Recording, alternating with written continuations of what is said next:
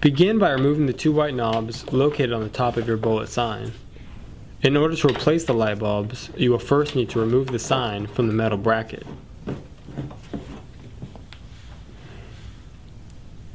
Next, remove the bracket from the sign, and then begin unscrewing the metal plate located on the bottom side. When the 4 screws have been removed, you can pull the plate away from the plastic sign, giving you access to the inside. The bullet sign contains 3 light bulbs, one located on the upper right, one on the lower right, and the third on the upper left. In order to replace these light bulbs, simply reach inside the sign, push down, and turn counterclockwise. To reinsert the new light bulbs, simply press down and turn clockwise.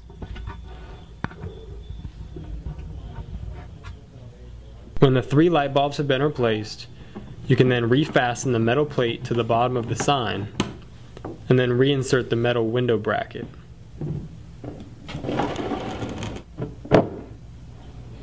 Finally, refasten the knobs until they are holding the sign firmly to the bracket. Your bullet sign is now finished.